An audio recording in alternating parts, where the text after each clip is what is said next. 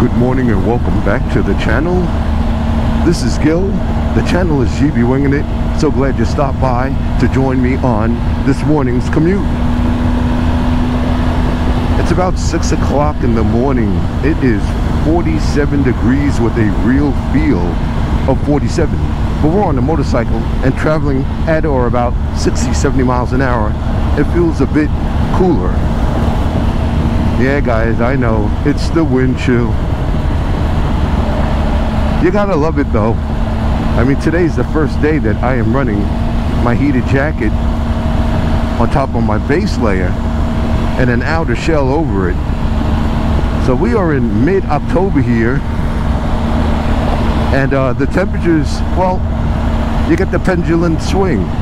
One day it's 70, the other day, next day it's 47. As motorcyclists, what do? We gear up. We also look for cars and vehicles that are stopped and not flashing hazards.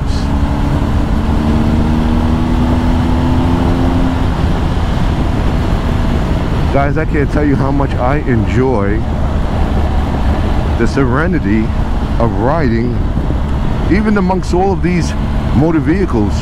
The serenity and the peace you get, or I get, when I ride my motorcycle into the office in the morning. Something about that low light kind of puts you at ease.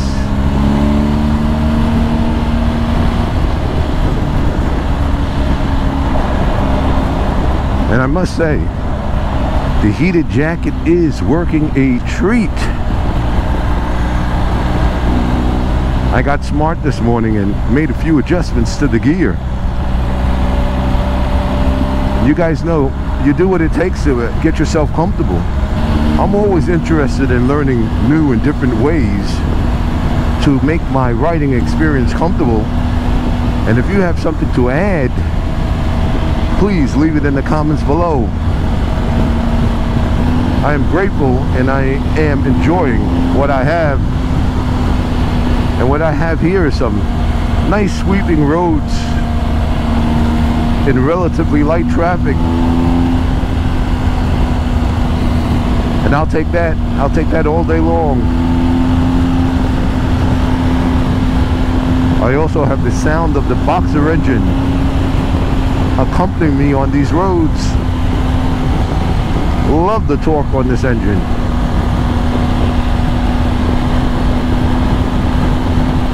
In my last video, I talked about my thoughts on the 1300 and how I'm not interested in the looks, and I'd like to give you a little bit more on that. I mentioned in that video that it had a European look to it, a Ducati-esque look to it, a Yamaha, Suzuki-esque look to it. It sort of looks like everything else going on in the heavyweight ADV segment. And I understand why. You see, manufacturers are in the business of selling motorcycles.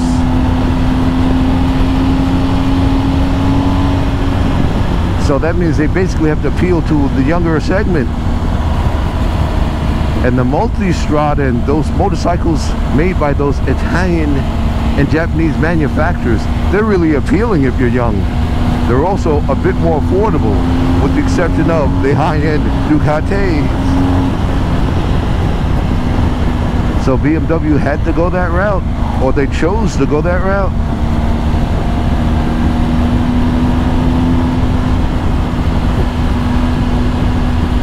I saw one video where the motovlogger described the 1300 GS as being a unisex type style motorcycle. I mean, next to the 1200 and the 1250 GSs and GSAs, it does look a bit, dare I say, feminine? No. I wouldn't say that, because first of all, I may think it. It looks a little soft. It doesn't have the rough edges. It doesn't have that smash mouth look.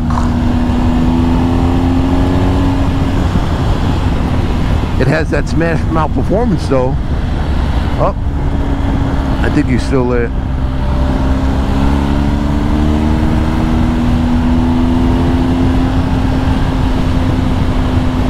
No doubt it's going to perform.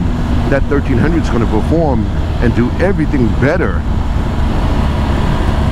for that customer looking for more speed, more torque, more electronics.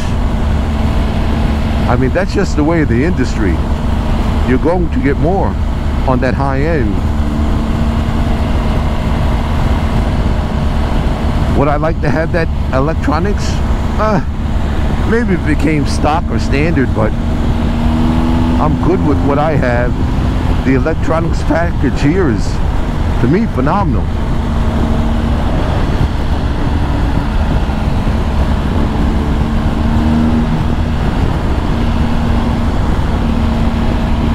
It also looks a little lower and it's sleeker, which tells me that, hey, it's not going to be intimidating to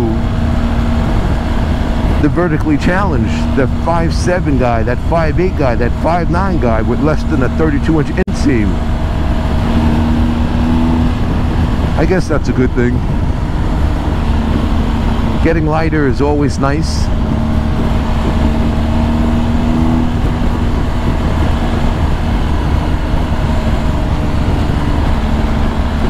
Just an observation, guys. If you feel differently, leave in the comments below your thoughts on BMW and what they've done with the 1300 GS. I got lights on me. Those are some brights. Woo!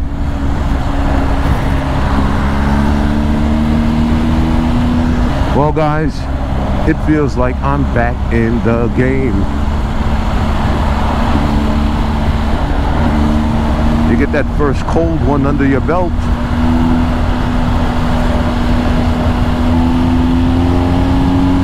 And then you get to manage your gear and learn what's going to work for you this season. Did your tolerance level go up or down? Did you find something new this season to improve your comfort?